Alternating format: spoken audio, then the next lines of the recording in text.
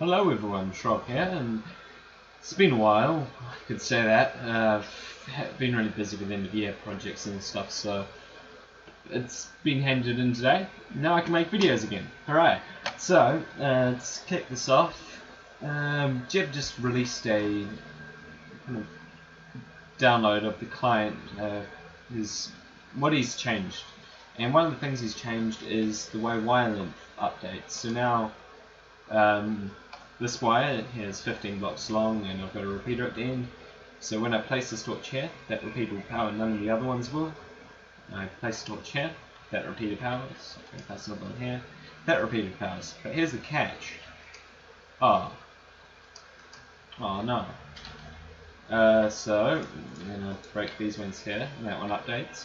But I place it like that, it doesn't update, and then I can continue down, and end ones don't update. So this annoys me, because I would have been really happy if we could have like infinitely wide busing that's twice as small as it would have been if we'd used this method here. Hello slime.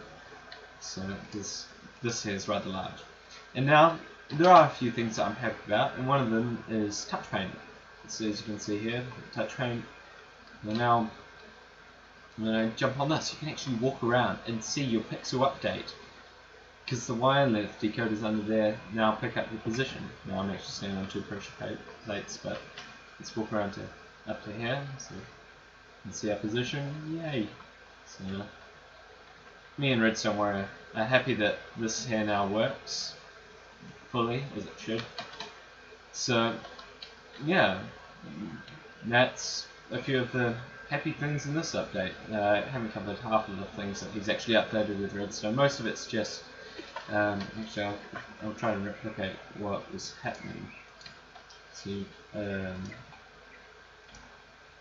I believe it was the other way around.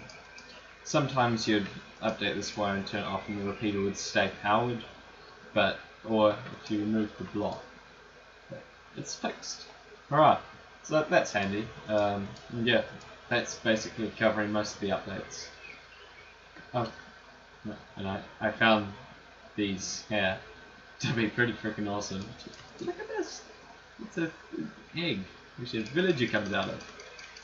You do my bidding. We can get them to use touch paint. By the way, you can stop watching the video now. It's pretty pointless watching it at this point, but still, we have a villager control touch paint. It's controlling it. Yay! Happy villagers like painting on touchpads. Oh well. Thanks for watching. And yeah, finding videos is a way to spawn ender dragons. Goodbye.